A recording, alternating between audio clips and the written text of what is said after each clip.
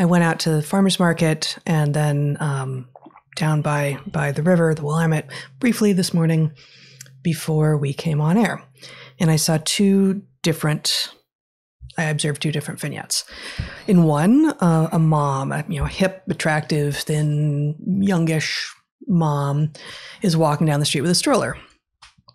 At some point, she turns towards the coffee shop that I'm sitting outside of, and I can see that inside the stroller is a child that is way too old and way too big for the stroller, like actually having to hunch down in order to fit in. And also the awning of the stroller is pulled all the way up so that this child can't see out. And at 9 a.m. on an October morning, granted a blue sky morning, the idea that you need protection from the sun is absurd. And furthermore, this child had on leggings over which on each of her knees were two giant bandages. And I thought, this child is definitely protected from a lot of stuff.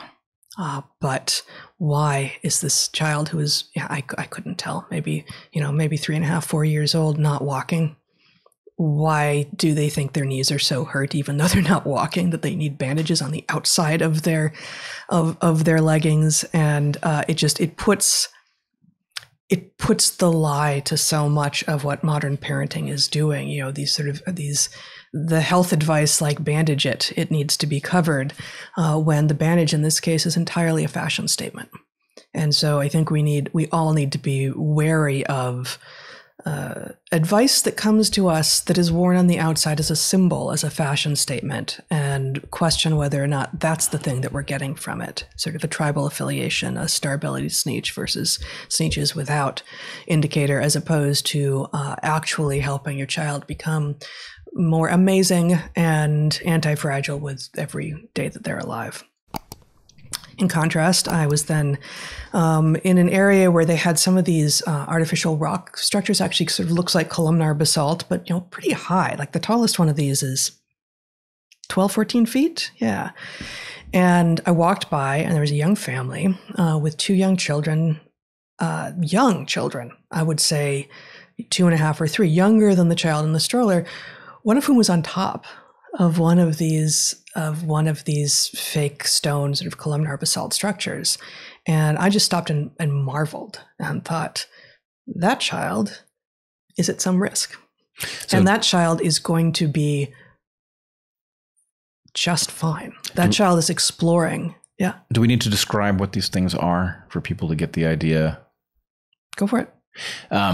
They're actually fairly common in this part of the world as a result of some very ancient lava flows. You're talking not about the play structures, but what columnar basalt looks like. Right. And so the idea is these are these giant columns that you may have seen. I think they're octagonal. Is that right? I don't remember. Anyway, they always form. Hexagonal.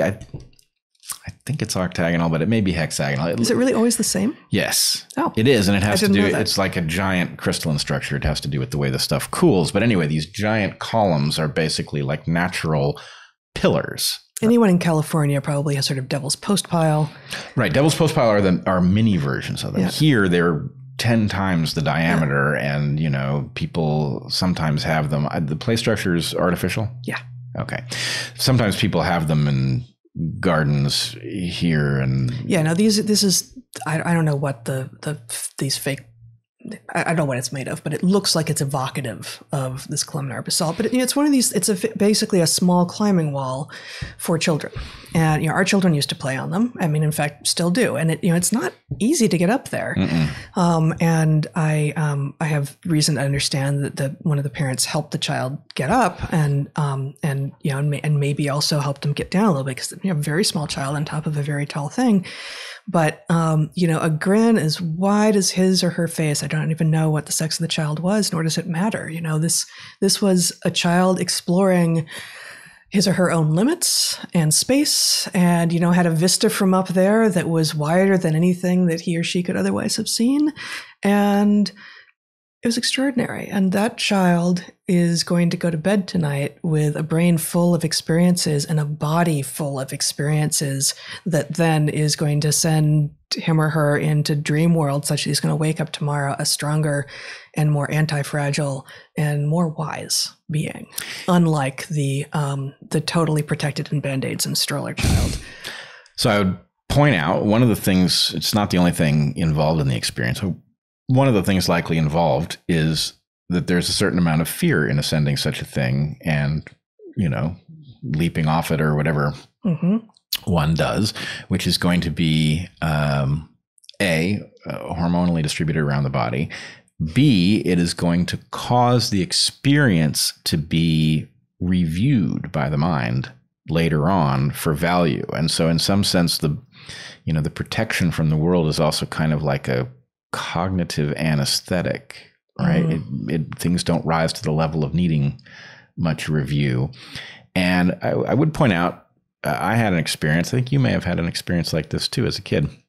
I had an experience climbing on it was a kind of monkey bars, but they weren't standard monkey bars. They were they were an arc.